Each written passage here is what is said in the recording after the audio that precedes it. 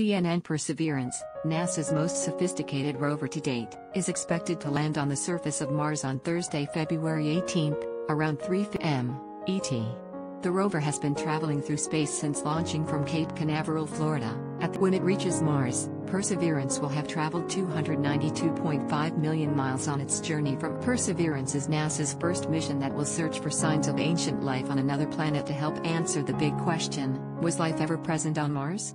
The rover will explore Jezero crater, the site of an ancient lake that existed 3.9 billion years ago, and search for microfossils in the rocks and soil there. Along for the ride with Perseverance is an experiment to fly a helicopter, called Ingenuity, on another planet. Here's what to expect this week. Read more. Unfortunately, we can't watch the rover land on the surface of Mars. We're just not there yet, technologically speaking. But NASA is inviting the world to tune into its countdown and landing commentary, which will stream live beginning on Thursday at 2:50 m. ET. Tune in via NASA's public TV channel, website, app, YouTube, Twitter, Facebook, LinkedIn, Twitch, Daily Mo TV.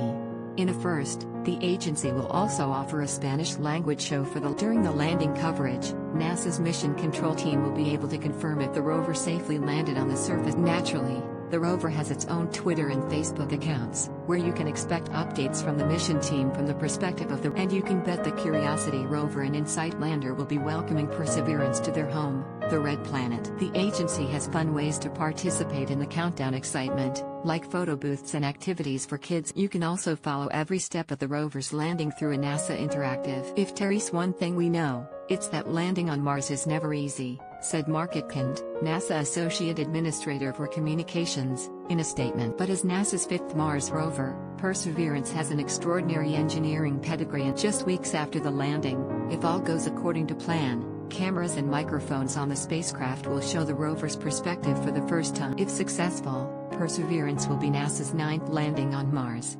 First, it has to go through the infamous 7-minute. The one-way time it takes for radio signals to travel from Earth to Mars is about 5 minutes, which means the 7 minutes it takes for the spacecraft to land on Mars will occur without any help or intervention from NASA teams on Earth. The ground teams tell the spacecraft when to begin EDL, entry, descent and landing, and the spacecraft takes over from there, and mission control begins an agonizing wait. This rover is the heaviest NASA has ever attempted to land, weighing in at over. The spacecraft hits the top of the Martian atmosphere moving at 12,000 miles per hour and has to slow down to 0 miles per hour 7 minutes later when the rover softly lands. This illustration shows the events that occur in the final minutes of NASA's Perseverance rover for it to land on the Martians. The spacecraft's heat shield will endure peak heating of 2,370 degrees Fahrenheit, 75 seconds after entering the atmosphere. Perseverance is targeting a 28-mile-wide ancient lake bed in River Delta, the most challenging site yet for a NASA spacecraft landing on. Rather than being flat and smooth, the small landing site is littered with sand dunes,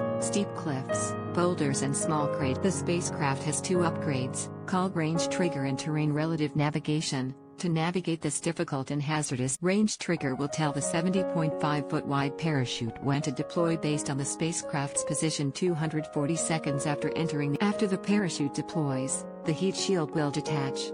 The rover's terrain relative navigation acts like a second brain, using cameras to take pictures of the ground as it rapidly approaches and determines the safest spot. It can shift the landing spot by up to 2,000 feet. According to NASA, the backshell and parachute separate after the heat shield is discarded. That will happen when the space 3 miles above the Martian surface.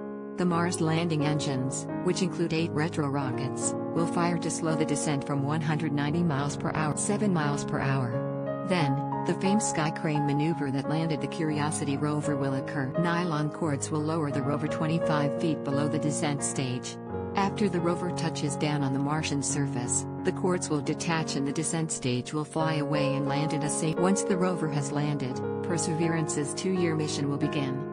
First, it will go through a checkout period to make sure. Perseverance will search for evidence of ancient life and study Mars climate and geology and collect samples that will eventually be returned to Earth by the 2000. For that reason, Perseverance is also the cleanest machine ever sent to Mars, designed so it doesn't contaminate the Martian samples with any microbes from Earth that could provide a false reading. Jezero crater was chosen as Perseverance's home because billions of years ago, the basin was the site of a lake, and rocks and dirt from this basin could provide fossilized evidence of past microbial life.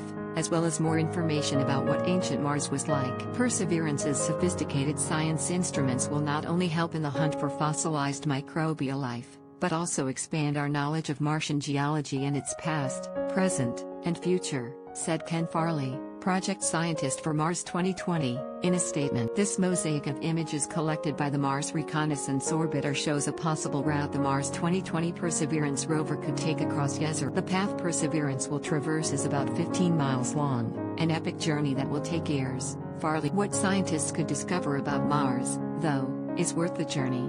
To accomplish its goals, Perseverance will drive a little less than 1 miles per hour, 3 times faster than previous rovers. Perseverance also carries instruments that could help further exploration on Mars in the future, like MOXIE, the Mars Oxygen in Situ Resource Utilization. This experiment, about the size of a car battery, will attempt to convert Martian carbon dioxide into oxygen. Not only could this help NASA scientists learn how to produce rocket fuel on Mars, but also oxygen that could be used during future human exploration. Perseverance isn't traveling to Mars by itself. Along for the ride is Ingenuity, which will be the first helicopter to fly. After landing, the rover will also find a nice, flat surface to drop the Ingenuity helicopter so it has a place to use as a helipad for its potential 5 test flights during a This will occur within the first 50 to 90 sols, or Martian days, of the mission. Once Ingenuity is settled on the surface, Perseverance will drive to a safe spot at a distance and use its cameras to watch. Ingenuity weighs only 4 pounds and features 4 carbon fiber blades, solar cells, and Mars has an incredibly thin atmosphere, so the design for Ingenuity had to be lightweight, while including larger and faster rotors than those of typical helicopters on Earth to get it up in the air. Perseverance will be able to observe Ingenuity's flight. If Ingenuity is successful, it could pave the way for more advanced robotic aircraft to be used on future missions to Mars, both robotic and human, according to